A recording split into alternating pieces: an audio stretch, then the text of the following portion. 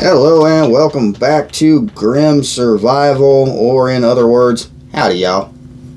Right, gotta love this hat. Anyway, I'm gonna be doing a product review today. I really am.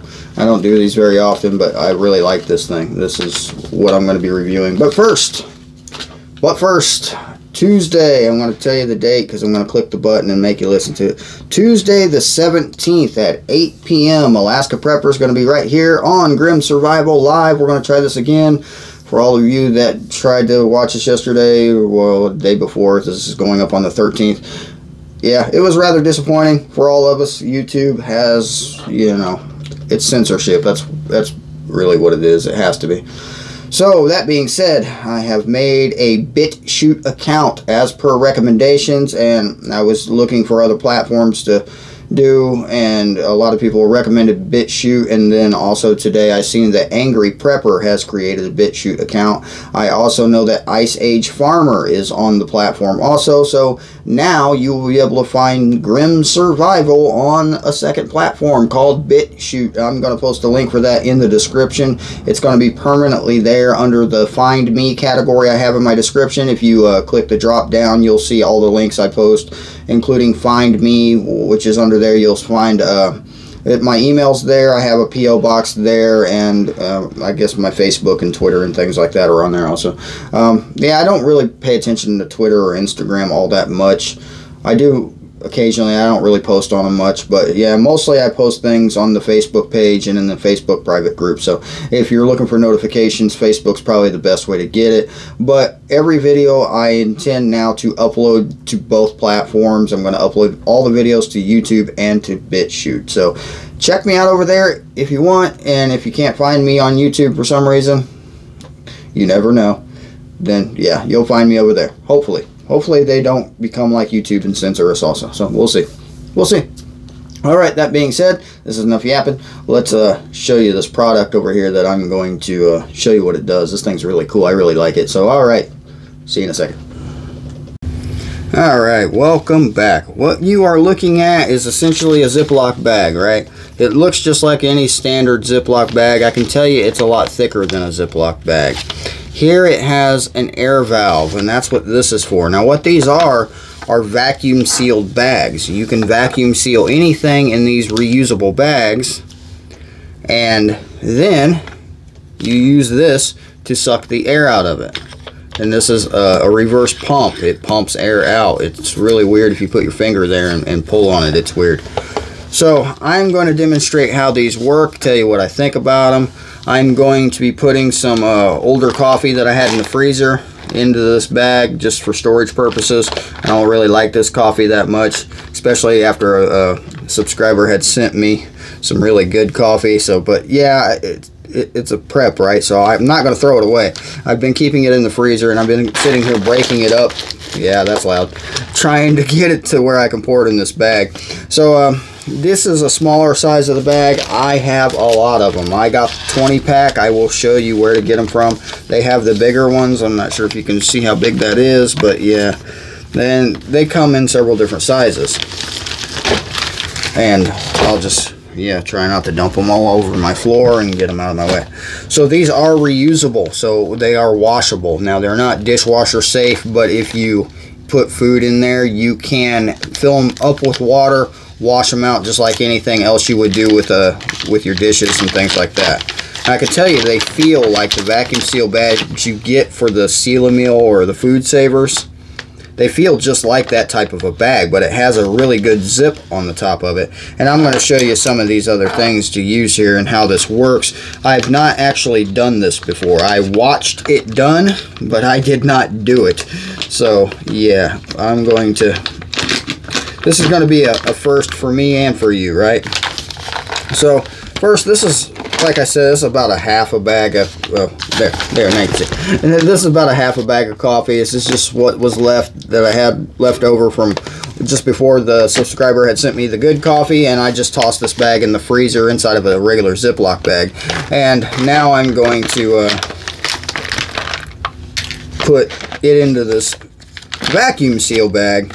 I'm going to vacuum seal it, and I'm debating on whether I'm going to put it back in the freezer, because the point of coffee is when you freeze coffee so the oils don't dry up in it. But if there's no air in the bag, I don't think that would be a problem. So I'm really debating on whether I'm going to put it back in the freezer or not. But these are freezer safe bags. These are great if you have meat like a steak or something like that. You put it in here and you suck the air out of it, and it can't get the frostbite all over it like you see, or freezer burnt like you see commonly with meats that are in their standard packaging. So let's be loud here. This is probably going to be loud on the microphone. I hope this bag's big enough for this coffee. It should be. And yeah, that's plenty of room.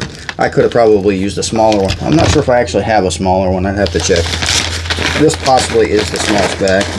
It does seem to fit rather perfectly in there anyway. So yeah, so there's coffee in a bag, obviously. And just like any normal Ziploc, you're gonna do the thing here. I'm gonna push some of the air out anyway, because that's what I do with Ziplocs. And then it has these little weird things here. This is actually to seal it properly.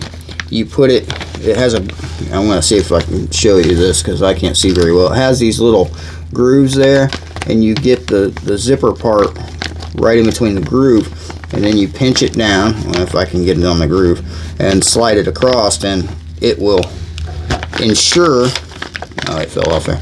Yeah, when I watched the person do this, they made it look a lot easier. So anyway, it's going to ensure that the bag is sealed properly. Now, you're going to take these little green clips that it came with, and you're going to put all 3 of them on your bag, right on the seal. And this is just to keep it from popping open while you're doing the hard part here. Now, I'm going to try. It says don't fill beyond that line. So I'm trying to keep the coffee beans from coming up too far. Now, all you do now is stick this perfectly on this little air valve, push it down tightly and snugly, and pump. Although I think the way I got it set, there's like, it's not letting the air get over there, so I might need to put something under this. Like I said, I've never done this before. I watched it done, so I'm trying to figure out how to do this without, you know, where the air can still get sucked out from over there. So it's kind of a weird thing. Yeah, see, it's not creating a seal right there. So let's see. Maybe you don't have to push down that hard. Okay, yeah.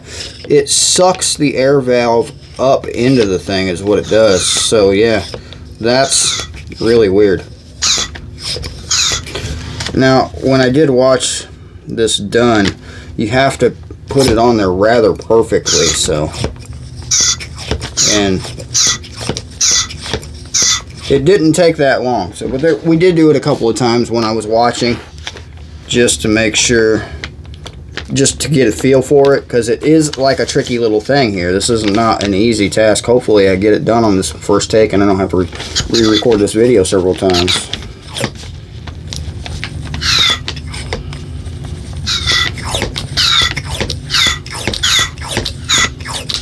There it goes. It's sucking it down now. I hope you can see that. I'm going to try to move it out here so you can see better. Yeah, it's definitely pulling all the air out of there. I hope you can see that. Yeah, I'm not hearing any more air come out of the pump. And look at that. That is perfectly vacuum sealed. That's snug.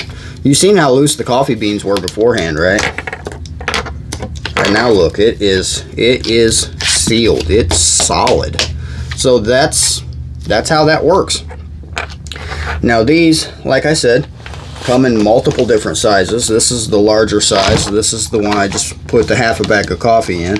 I believe there's a medium size in here also, if I remember correctly. I got them all tossed in this little tote here, so they're not organized very well. I'm not the most organized person on the planet, I'll tell you that right now. Here we go, medium size, I found them. So yeah, it came with 3 different sizes in this pack. We have the large, we have the medium, and then we have the small. Alright, let me set up the camera and tell you more about this thing. Alright, welcome back. What we are looking at here now is actually my store that I helped build in part. I did not add all of these items to the store. A third party helped me with this, so we'll leave it at that. So if things on here aren't completely up to spec, that's not completely my fault, so don't fault me for it, please. Alright, I left the URL up here in the corner so you can see it, grimsurvival.store. That is the URL. So yeah, that's how you find it. Grim Survival Gear is what I called it, and this store's been up for quite a long time. So what we're looking at here are the 20-pack. These are the vacuum seal bags. This price right here is not completely accurate, because when you go into it, there's several different, or there's two different. You got the 17-piece, which it gives you what's all in there. What I was showing you was the 20-piece, and it does come with everything you see there, BPA free, 100%. Three different size bags. It's giving you in centimeters because the bags ship from overseas. Yeah, I really should have added more to the description about how this works. I really should have, but I didn't. So yeah, 17-piece kit. Now I'm really not sure if the 17-piece kit comes with everything you see in the original picture, just because it's not showing it. So that's questionable. It should come with the pump, but it's questionable. Refunds are really easy, and exchanges are really easy on the store.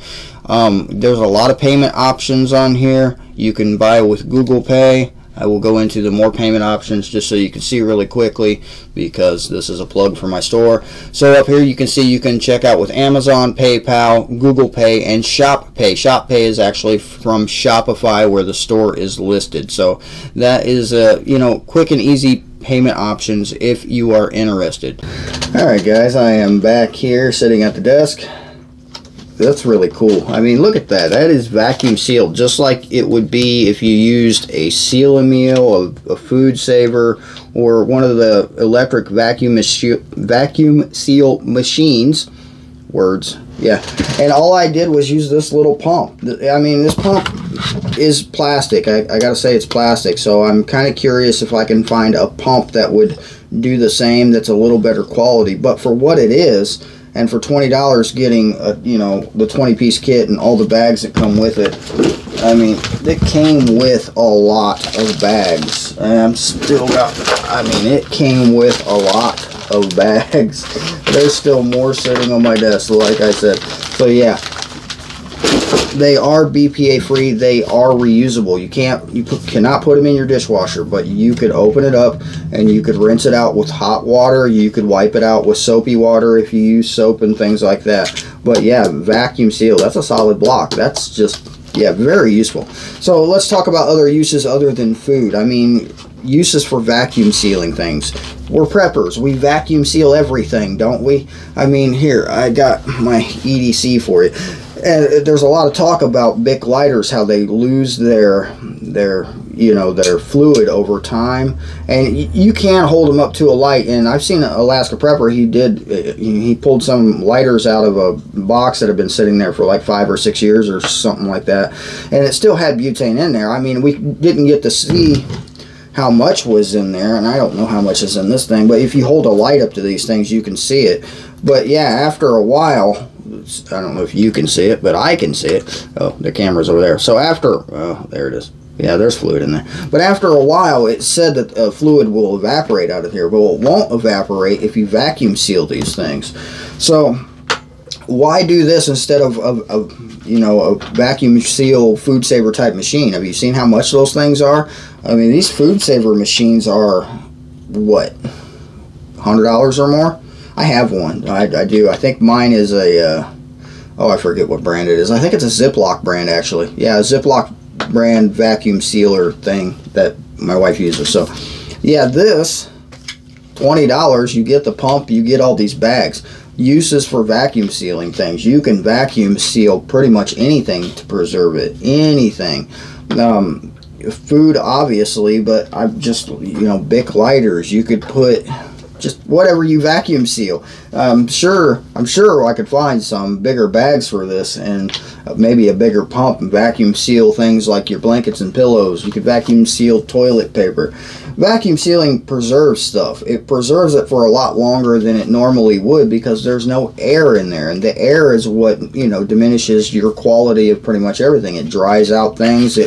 Air, you know, lets things grow, such as bacteria and whatnot, and in an oxygen-free environment, there's no air in there. So another very good use, especially for me, and what I'm going to use it for next, I'm not going to bother with the videos, I'm going to put my extra, once I open them up, I'm going to put my extra oxygen absorbers in those. I'm going to put oxygen absorbers in there and suck the air out. Now obviously with all the oxygen absorbers in there, it's going to suck the air out itself, but it's still, if I suck the air out before, it'll prolong the life of my oxygen absorbers. So it's really beneficial, especially if you live in off-grid. If you are an off-grid person, you live off-grid, this would be very beneficial to save your electricity. If grid goes down, this would be very beneficial to preserve things you catch or kill or whatever. If you hunt, fish, even your garden vegetables, you'll be able to vacuum seal these with no electricity and just a little pump like this. Then this is a really simple pump. I mean, a rubber washer and a tube.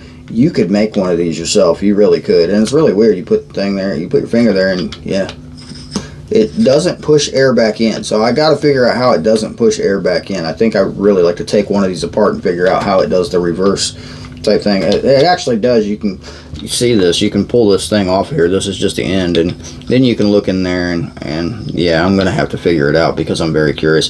But yeah, it's a very simple thing, and simple things are good because they're less prone for malfunctions, right? All right, I'm going to quit talking about this. I really like this. That's really cool. And look at that. I mean, it's vacuum sealed.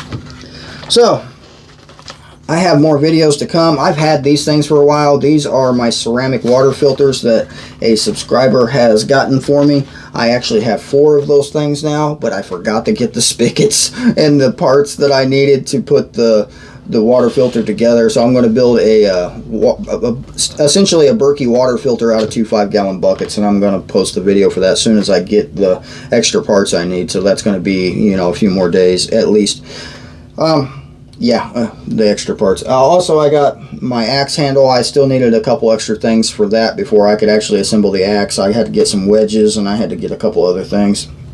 I'm concerned with the axe because where you put the handle in, it's kind of deformed right there a little bit. So I'm concerned with, you know, if it's going to be snug or not. But we're going to find out together. I've never put an axe handle on an axe before. I've done other things, but yeah, we'll find out together.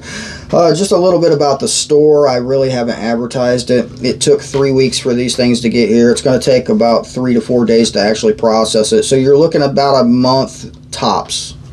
Took them about 3 weeks to get to me. I ordered them with a separate account as if I was a customer at my own store, just to test that out. There's other products on my store that I really want to acquire so I can do reviews of them to make sure they're up to my quality standards, because not everything on there probably is. And like I said, I cannot vouch for all of these products. These are not my products. These are drop shipping products. So yeah, if you want to support my channel, you could definitely order from my store. It would help me out. It would also get you items that, like this one, are actually very useful. So I would greatly appreciate it. And I will have the link for that particular product in the description. It'll be the first link in the description. And I have other links there too if you want to help support the channel. So you can support yourself. That's what Canadian Prepper used to say. Support yourself by supporting me, or support me and support yourself. I don't remember what he said. It was some kind of marketing scheme thing. BS. You know how people are. Anyway, I really don't. I can't vouch for every product on that store. I can't. That's why I really haven't advertised it a lot. But this is one thing I will vouch for, because that's really cool. I really like this. Maybe I should send some to Alaska Prepper, see if he gives me a review on that. That would be awesome, right? Yeah, that's a good idea. That's marketing right there. Send them to your friends that have lots more subscribers than you. All right, this has been James with Grim Survival. I appreciate you watching this long spiel about why man, that's just really cool. I really like that. So yeah, I got a block of coffee over here. All right, let me know. Should I still put it in the freezer just to test it, make sure it doesn't get freezer burnt or anything? I mean, it wasn't freezer burnt anyway. I had it in a regular Ziploc. I don't really think it needs to be frozen now that it's vacuum sealed. I mean, look at that. That's solid. You can see that, right? It looks kind of weird. Doesn't that look weird? Coffee in a vacuum bag? That's weird. Coffee beans is what those are. So, all right, I'm really going to shut up now. Thank you guys for watching. James with Grim Survival, and I'll see you next time.